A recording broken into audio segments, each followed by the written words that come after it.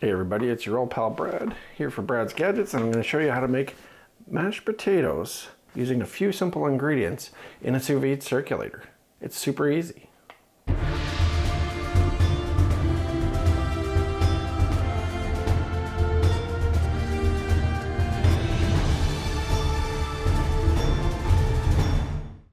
First thing you're going to want to do is get your potatoes. Today I'm going to use red potatoes, and we're going to use 6 of them. 6 potatoes should feed a family of 4 for about a week, almost. Okay, as a side dish. Now with this recipe, you can obviously add or remove things, so it's to your individual taste. But I'm going to show you how I do it. First, we're going to need 6 potatoes. Need some butter, Philadelphia cream cheese, some milk, and you can add garlic powder or dill or if anything else you want to flavor it just how you like. So you can take your potato and you can either peel it and slice it, or as I prefer, I just use one of these where it just dices it into little cubes and I leave the skin on. It makes it for a nicer mashed potato in my opinion. Whatever you like is however you're going to do it. So in order to use a sous vide circulator, which means you're cooking in water, you're going to need either a vacuum seal bag or you can use just a regular old Ziploc bag, but we're going to have to submerge this into the water and try to get all the air out. Whereas this, if you have a vacuum sealer, it's going to be a lot easier for you. So one of the first things we want to do is we want to take your bag and we're going to flip the edges over so we don't get any guck inside. That'll make for a nice seal when we go to the sealer, and none of our food will be in the way to prevent a nice seal.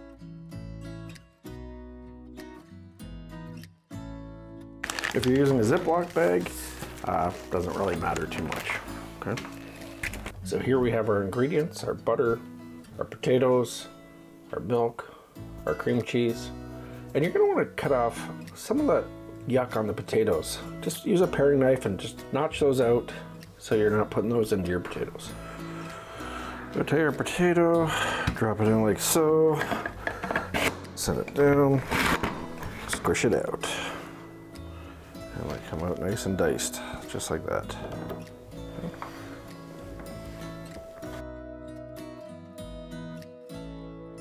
The other method you can use is just slicing your potatoes.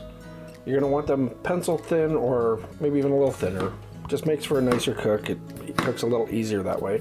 And really, really watch with the sharp knife. You'll see me grabbing the other ends of the potato here and holding what I'm cutting. So I'm still keeping that blade away from my fingers. If one's too thick, we can just go back and slice that one by holding the other pieces of potato.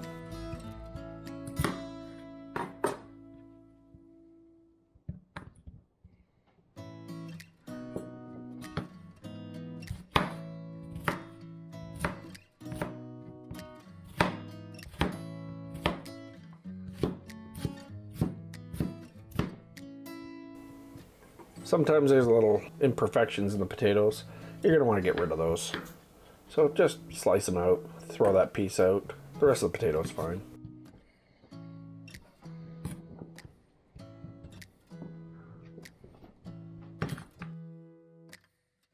Here we are, cut into little pieces. Doesn't matter if they're cubes, doesn't matter if they're slices, because we're going to mash them all up anyways.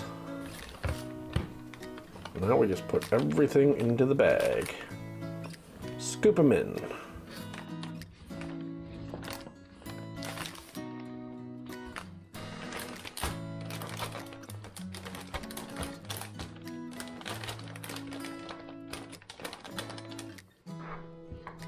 Now we're going to take our butter and we'll use a half a stick of butter, and I'll just use a knife to cut it in half and peel it and throw it right in the bag.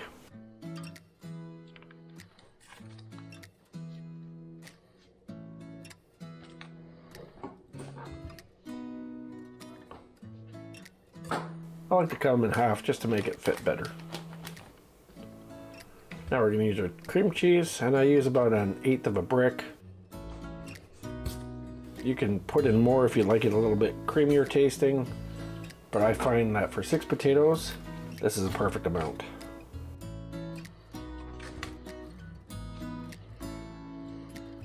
Right in the bag it goes.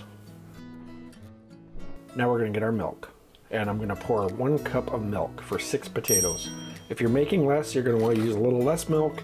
And obviously if you're making, say, 8 potatoes, you're gonna wanna do about a cup and a quarter.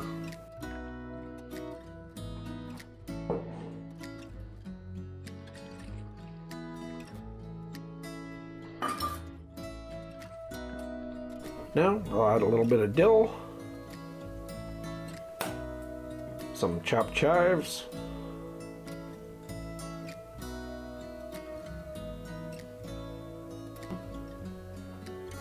and some Parmesan and herbs.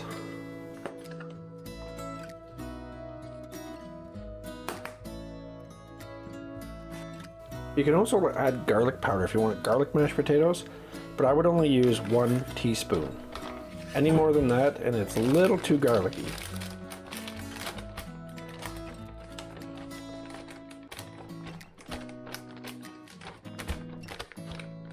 Now we're going to get ready to seal this bag up. Bring out the vacuum sealer.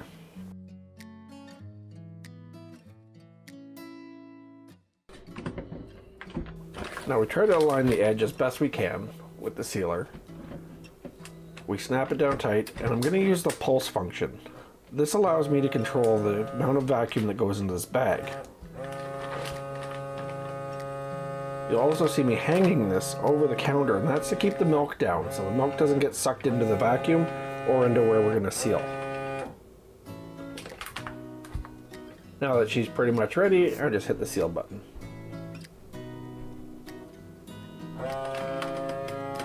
I like to hit the seal button twice. That way I ensure a beautiful seal. You don't want this to leak at all. Then just flatten it down as best you can, and that just makes for an easier cook. If you don't have the strength to do this, it's not that crucial of a step.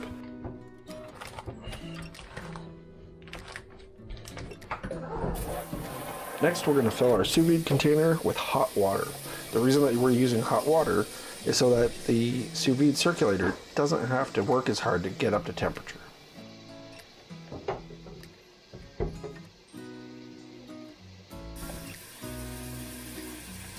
As you can see, the temperature is already rising.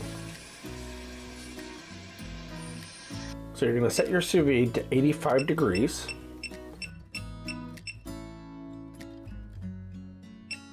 And your time will be for 2 hours.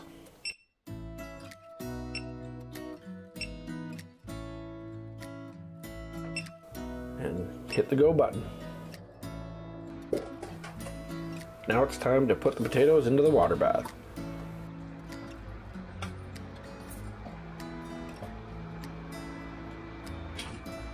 Now you see me putting these little racks in here, and that's just to weight it down, because eventually during your cook it's going to want to float up a little bit. Because we didn't get all the air out, there's a lot of air still left in there. So what I'll do is I'll weigh it down, and that way it won't float up to the top, and it will cook all the way around.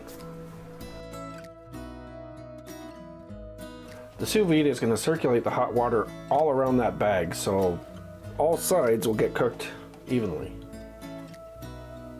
You can already see the butter melting.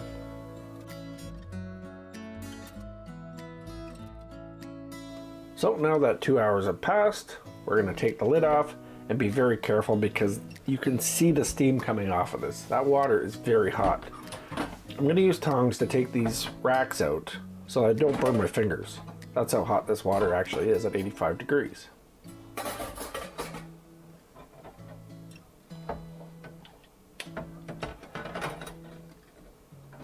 Now for my gloves. I don't want to burn my hands, so I just put on these nice barbecue gloves or oven mitts, whatever you got. And our potatoes are almost done.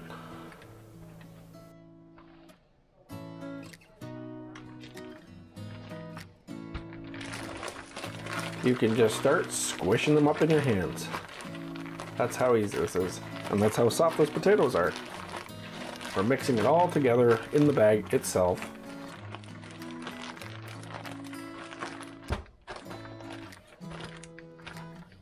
And if there's any that are a little bit hard still, just mush it all down. If you like it lumpy, don't do this as much. And if you like it a little smoother, yeah, just keep going with it. Now, just like icing, we're going to cut one of the corners off.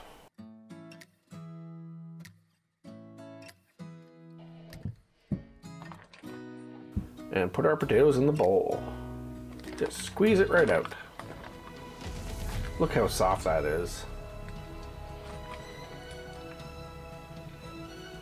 It's just the right amount of milk so it's not runny.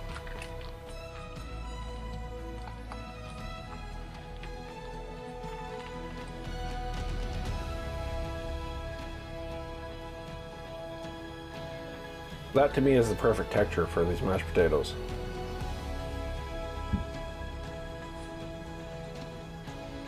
Let's see how they taste.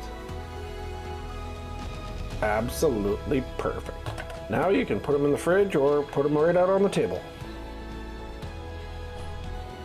So hopefully now you know how to make potatoes. It's super simple, very easy. You don't have to do any of that hard mashing.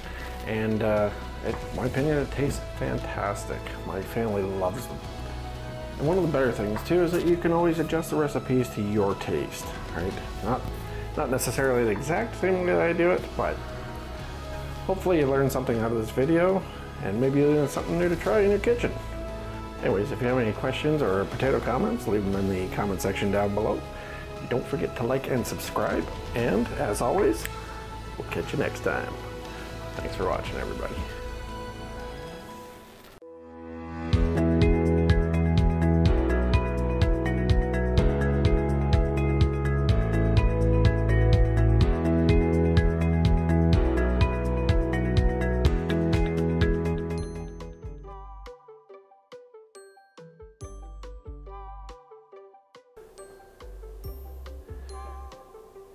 And if you look down in the, So hopefully you learned how to make mashed potatoes without having to do all that arm work. Oh, that doesn't look good at all. Jeez. So now you know how SousVide works. It's actually pretty simple.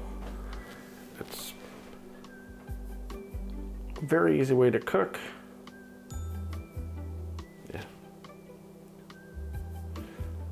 So you can see now and